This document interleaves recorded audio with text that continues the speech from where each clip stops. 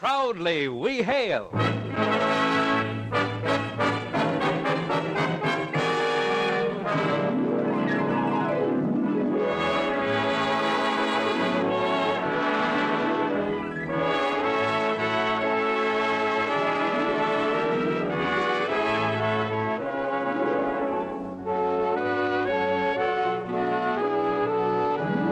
From New York City, where the American stage begins, here's another program with a cast of outstanding players.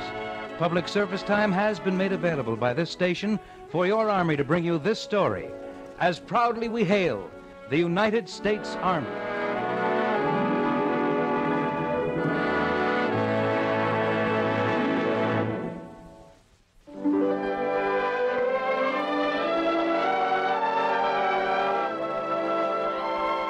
Our presentation is titled Love and the Sergeant, and it proves once again that he who laughs last not only laughs best but also gets the girl. Our first act curtain will rise in just one moment, but first, young man, let's talk about your future and America's future. They're important to each other, you know, and to you.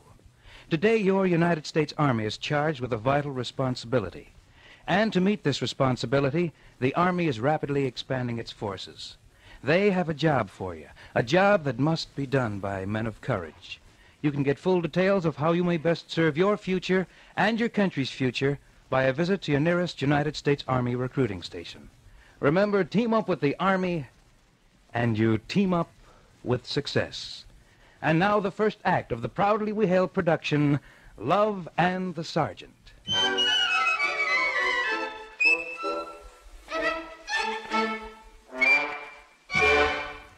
There are four people involved in this story.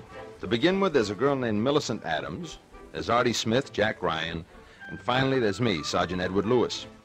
There'll be some other people moving in and out of it, but all you'll have to really follow will be the four of us, Millicent, Artie, Jack, and me, Ed Lewis. Of course, this is a story that has to do with coincidence, but I can't help that because everybody knows that coincidences do happen. Now, this story starts on the night of July 1st, 1944 in New York City. Millicent Adams, a girl from Omaha, Nebraska, came to New York and found a job at an advertising agency. She'd spend a couple of nights a week as a hostess in a canteen for servicemen, which was run by her church. Now, on this particular night of July 1st, 1944, she met a soldier named Artie Smith at the club. Artie was different from most of the other servicemen who were there that night. Artie's outfit was at Camp Kilmer, New Jersey, about to go overseas. It was my outfit, too. I was Artie's squad leader. We'd been given 12-hour passes to visit New York. Well, Artie happened to wander into this particular club, and he met Millicent. As I say, they met that night at about 7 o'clock. An hour later, they knew they were in love. Don't ask me how they knew it. If you've never been in love, you'd never understand it. And if you have been in love, I don't have to explain it. It seemed they had found out everything about each other that mattered. And when Artie said, "Will you wait for me, Millie?" he meant it. And when she said, "I'll wait for you, Artie," she meant it too. And so they were engaged. Arm in arm, they walked out of the canteen into the lights and the noise of Broadway. They found a little jeweler's shop on a side street. There was a ring in the window. Artie thought it was much too small, but he only had about $100 in his wallet. Anyhow, Millicent didn't care. "Artie, it isn't how big the ring is. I don't care about that." I sure wish I could buy you a rock that would knock everybody's eye out. "Darling, this one is good enough for me." They bought it. And then they found a telephone booth, and Millicent put in a long-distance phone call to her dad in Omaha.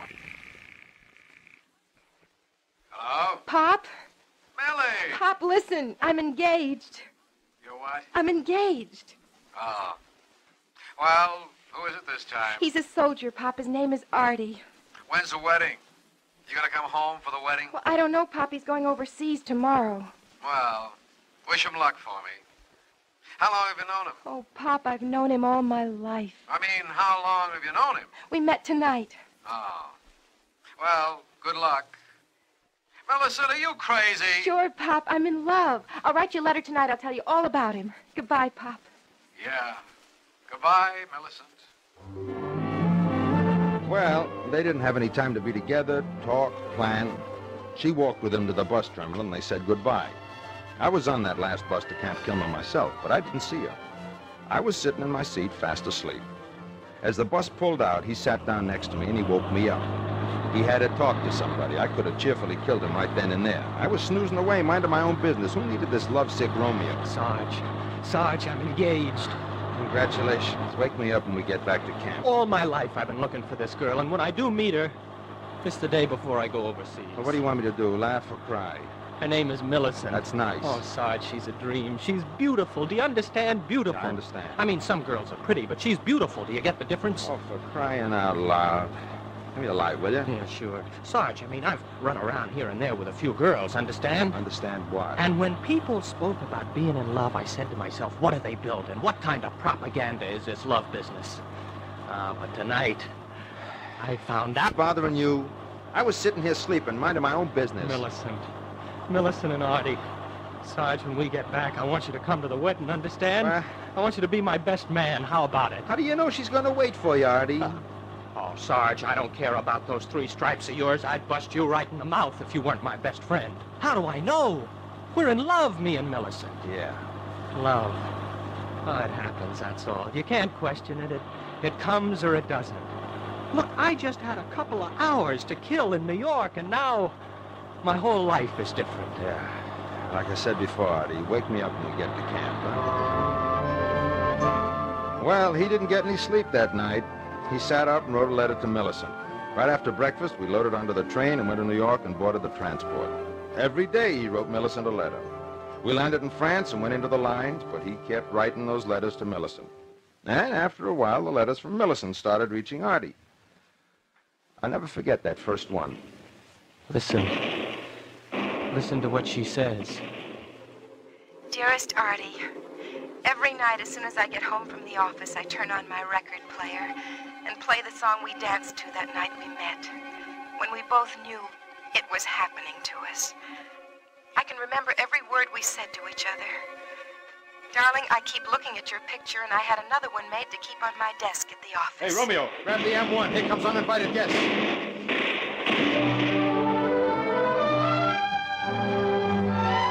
Well, the letters kept coming and going. And after a while, I said, Louis, you're the one who's wrong. What are you laughing at these people for? You're the smart one, maybe, but what are you getting out of life? These people are in love, man, love. Isn't it wonderful? Well, anyhow, then came the night the old man sent for me. I went back to the command post, and it was for what I had figured, a patrol. Any questions, Louis? No, sir. I'm to take 2 men and bring back a prisoner. If you leave a little after midnight, you should have plenty of time to get back before dawn. Yes, sir. And while you're here, make sure you pick up some dry socks for the men in your squad. And you might as well hang around a few minutes. Red's due back from regiment. There might be some mail. Yes, sir. If any mail did come through, there's bound to be something for Smith. That boy sure does get a lot of letters, doesn't he? Now, you know how it is, Captain. He's engaged. Must be quite a girl. She writes him every day. Yeah. Oh, here comes Red now. Red! Sergeant Lewis, going back to the line. Anything for his squad? Oh, yes, sir. The usual. Letter for Smith.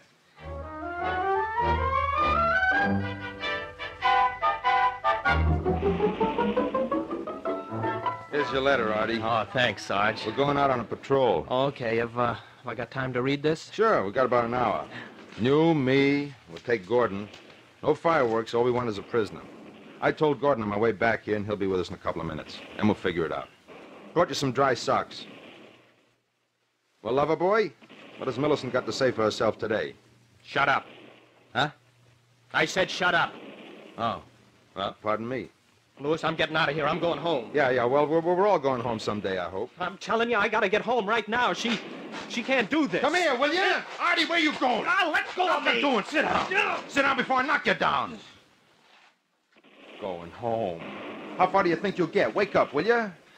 Yeah, I don't know what came over me. Here, look. Look at this. It's a ring. Yeah, that's what was in the letter. My ring. She sent it back. Oh, I see. What do you see? Nothing. I guess it speaks for itself, doesn't it? Here, read. Read the letter. Well, I don't think I ought to. It's all right. Read. All right. Dear Artie, this will be the hardest thing I'll ever have to do in my life. I'll just tell the truth, and that's all I can do. We met. Maybe we thought we fell in love. I guess the setting was romantic, and maybe we were both in love with the idea of being in love. Anyhow, I know it wasn't the real thing, For me, anyway. Because the real thing happened to me yesterday. I met him at the canteen. And now I know what it's really like to fall in love. He's a soldier. He's an infantryman just like you. And he'll be headed for overseas any day now. Not that it matters, but his name is Jack Ryan. And we're engaged. You don't know how sorry I am. Tear it up. Well, I'm sorry, too. Don't talk to me. Just let me alone, huh? Look, you don't have to go out on this patrol with Gordon and me. Tompkins missed the last one. He can take your place. No, I'll go. Kid, I know just how you feel. But look, the world's full of girls. Shut up. Say, if she could do a thing like this, she isn't worth it. It's a good thing you found out now. What? Okay, I will. But it's my business to take a patrol out, and I don't think you're in any shape to go. Oh, yeah? What do you want, a prisoner? All right, let's get a move on. I'll bring back the whole German army. Well, we didn't bring back the whole German army, although right then and there, I think Artie might have been able to do it if we gave him the chance. Following day, we moved out and ran the Jerrys out of a town called Villamain, which is about as near as I can pronounce it. Then our whole battalion was pulled back into reserve. We were just resting and getting filled in on new equipment when they sent us a replacement who would bring the squad up to full strength for the first time in months. Are you Sergeant Lewis? Yeah, that's me. Well, the top kick said I'm in your squad. Oh, okay. This is Artie Smith. You'll meet Hi. the rest of the gang later. Hi. What'd you say your name was? Oh, Jack Ryan. Uh-huh. Where you from, Jack? Denver? Well, I guess there must be a lot of guys named Jack Ryan. Oh, there are plenty. You know, back at school, there was even a guy with the same name in my class. They were always getting us mixed up. Wait a minute, You see, It's a long shot, but would you happen to know a girl named Millicent? Millicent Adams? Do I know her? Buddy, I'm engaged to her. That's all I want to know. Oh, yeah, stand back. Hey, put up your hands, fella. What's the big idea? That's for stealing my girl. Your girl. Cut it out, the two of you! Look, Sarge, he wants to fight. He can have it. And you can have her, that cheap little two-timer. No! You're talking about the girl I'm gonna I marry, said buddy. cut it out! Put down your hands! Sit down! I said sit down! Now, look. We got enough of a fight in front of us. I won't stand for anybody swinging at anybody else in the squad. If you guys got a problem, settle it when war's over, huh? Look, Sergeant, he said something about my fiancée. I won't take that from anybody.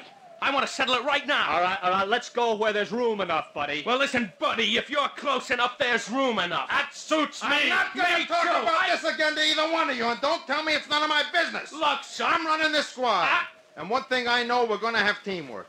We're going to work together. Do you understand that? Now, don't let me catch you looking for a place where you can square off. I don't care about what happened back home. Your squad and the job you have to do comes first. Now, shake hands. Okay, maybe that's too much to ask. But I'm telling you both right now, behave Oh, yourselves. no, nothing doing, Lewis. This one and me, we got a Okay, little so score. you socked him and he socked you. You're even. That's as far as it goes. Remember, that's an order.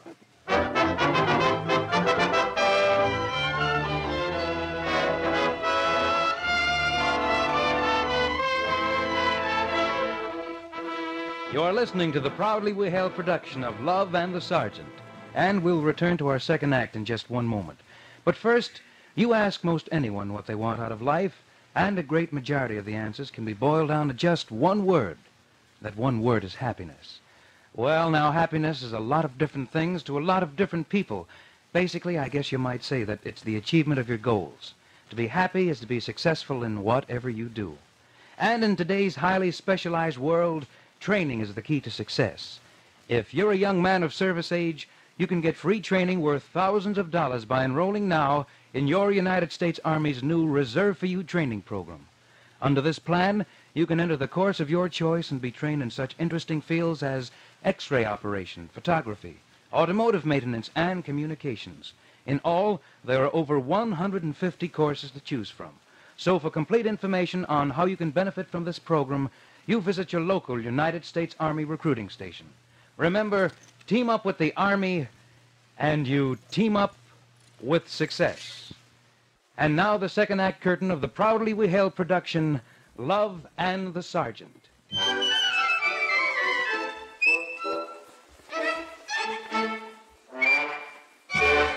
Well, I had a problem, and it was a bad one. I couldn't blame either one of them. But still, I was in trouble. We're all in trouble. When you're in a fighting outfit that's in combat, you live in a tight little world of your own. The only people in it are the guys in your immediate outfit. There's nothing else. All that matters is your own little group. Your life is in the hands of the guys on either side of you. So like I say, you're in the world's worst trouble if there's any friction. And Artie and Jack were so busy hating each other, I knew they couldn't concentrate on the job all of us had to keep uppermost in mind. Still, I had to do something about it.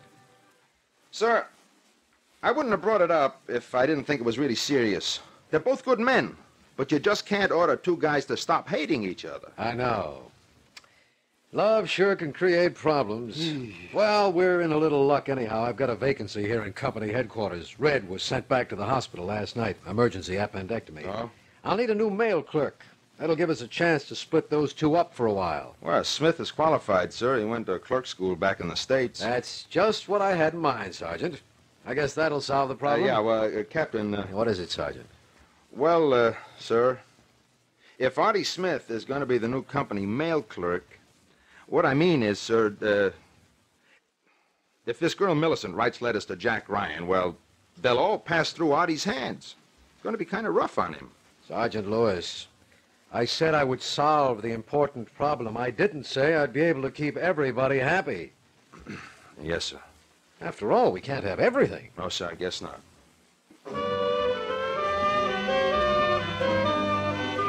Well, the letters still kept coming from Millicent Adams, only this time they were addressed to Jack Ryan. Artie Smith knew all about the letters because he had to pick them up at regiment and bring them back to the company. They passed through his hands. The neat, square, white envelopes, lightly perfumed, addressed to Jack in Millicent's familiar flowing handwriting. One thing you had to say about Millicent, she wrote every day. But lest you get the wrong idea, all of this really occupied very little of my attention. We were fighting a war, and there were plenty of other problems. Lewis! Yes, Lieutenant. You see any sign of that second platoon? No, sir. Looks like we're up here all by ourselves. Second platoon must have run into trouble, sir. Yeah, and we can't pull back. If we do, the Jerry's can outflank the whole battalion. We have to hold this position. Well, that's a good position here, Lieutenant. Plenty of cover. Only thing is, our ammo is running low. Haskins, is the wire still into the command post? I sure hope so, sir. Well, hand me the phone. Big Fox. Big Fox. Little Cub calling Big Fox. Over. Big Fox. Come in, little cub. Where are you? Holding in farmhouse at intersection of map coordinates 1827. Need friends. All little cubs fighting off Big Bad Wolf. Can you hold? Lewis, how's our ammo? We're not rich, Lieutenant. Big Fox. Could use some steam in the boilers. Hello. Big Fox. Big Fox. That's it, Lewis. The wire's dead. Think they got the message about the ammo, sir? I sure hope they did.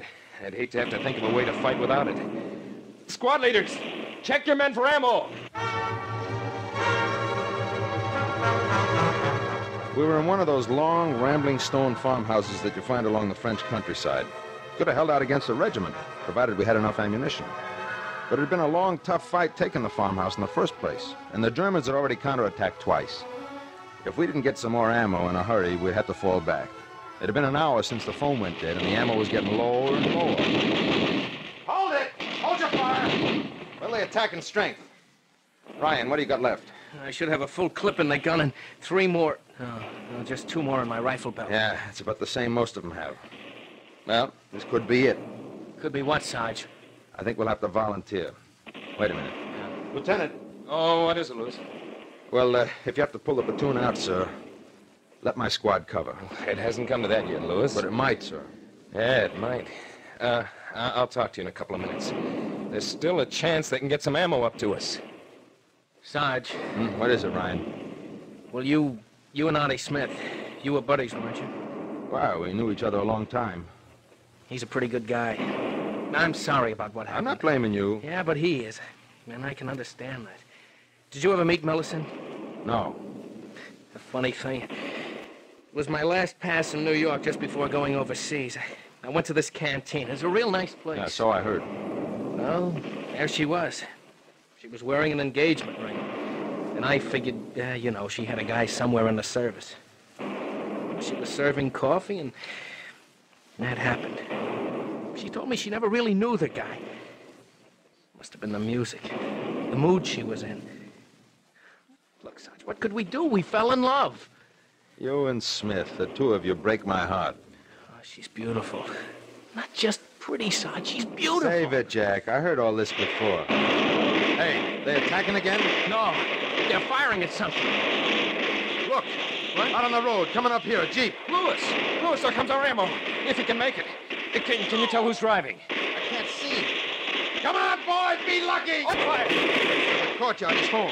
Ryan, Gordon, open up those double doors. He can drive right into the house. Lewis, isn't that... It's Smith! Artie! Artie, run it right in here, step on the gas board. Hey, look out! My brakes are gone!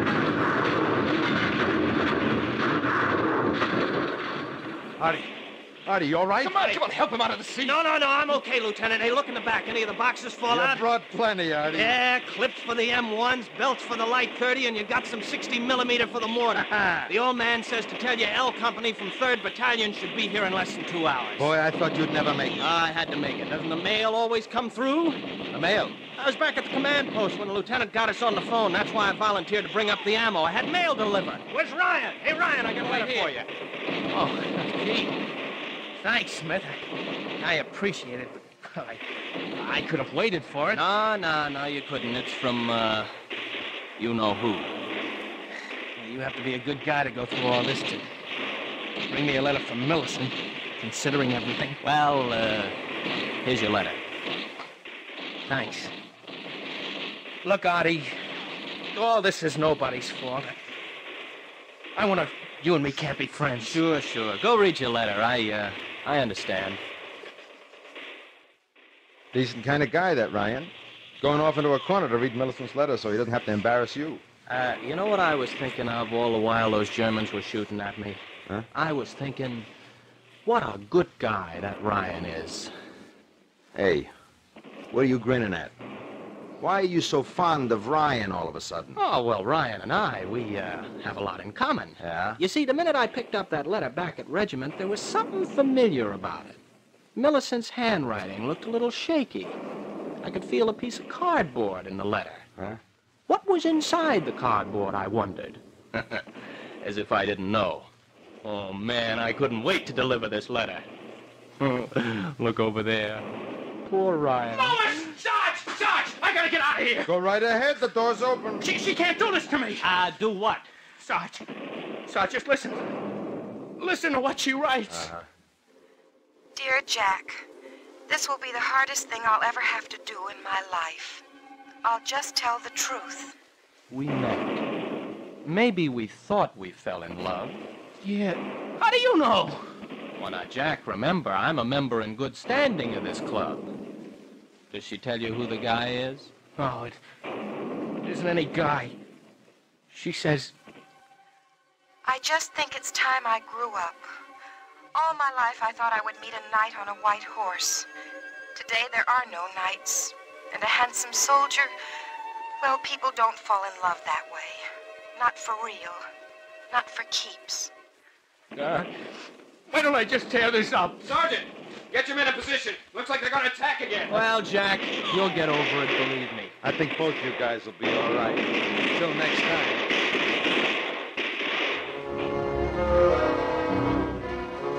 Or maybe you think that's all there was to the story. Well, that shows you should never jump at conclusions. When the war was over, I was sent back home. I had my re-enlistment furlough. Then I was reassigned to a headquarters outfit on Governor's Island in New York. One night I happened to be in town. Thought I'd take in a show. So I was wandering along Broadway, and before I knew it, I'd gone into this serviceman's canteen. I had an hour to kill before showtime. I picked up a magazine. Can I get you some coffee, Sergeant?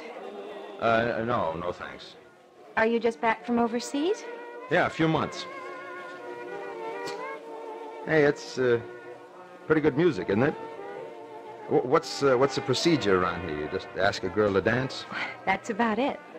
Well, shall we? Well, I'm supposed to be busy making sure everybody has coffee. Everybody seems to be busy dancing. Suppose we could just have this one? Well, just this one. Then I have to get back to the coffee table. Good. My name is Ed Lewis. I'm Millicent Adams. Millicent, Millicent, I've known you for a long time. You've been away a long time, too.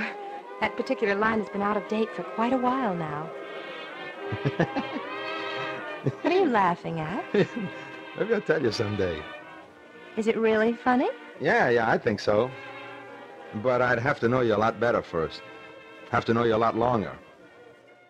Say, did anybody ever tell you you were beautiful? Oh, yes. And I used to listen. Now I don't pay too much attention when a fella says it. Well, then I won't say it. Tell me, you're not engaged by any chance, are you? No. Think you will be someday? Oh, I hope to. Uh-huh. Anybody in mind? Not now. Well, thanks for the dance. Excuse me. I have to fill the percolator. Oh, will you be here tomorrow night? Yes. Okay. See you tomorrow night. Bye, Millicent. Goodbye, Ed. You know something? What? I must be slipping.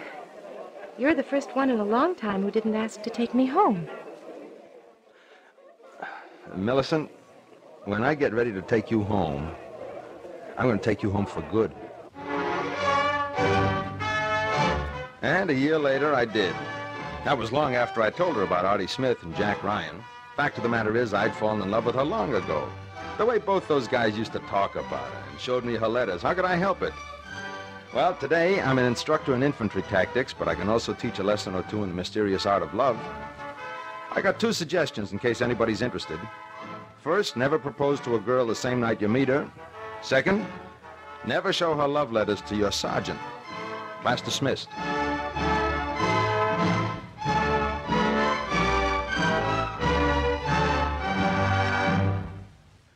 I've got a question to ask all of you young gals listening in. Say, tell me, gals, are you kind of tired of the same old office routine? Well, now you can get away from it all. Join the Women's Army Corps. You can travel all over the world, meet new friends, see new places. That's right, in the Women's Army Corps, you can escape from the humdrum routine of your present life. Visit exciting places in your country and abroad. Make new friends among young men and women all over the world. And you'll have plenty of leisure time to enjoy your travels. You see, you get a 30-day paid vacation each year, plus many weekend passes, and of course, there are always the holidays. So why don't you join the WACs? You visit your local United States Army recruiting station, talk it over with the real friendly folks down there. Remember, gals, you're going to enjoy life more in the Women's Army Corps.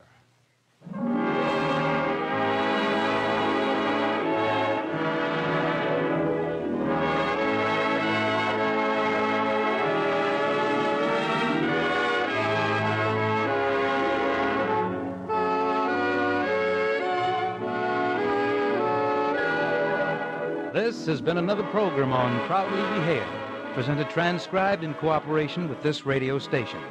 Proudly We Hail is produced by the Recruiting Publicity Center in New York for the United States Army, and this is Richard Hayes speaking, inviting you to tune in the same station next week for another interesting story on Proudly We Hail.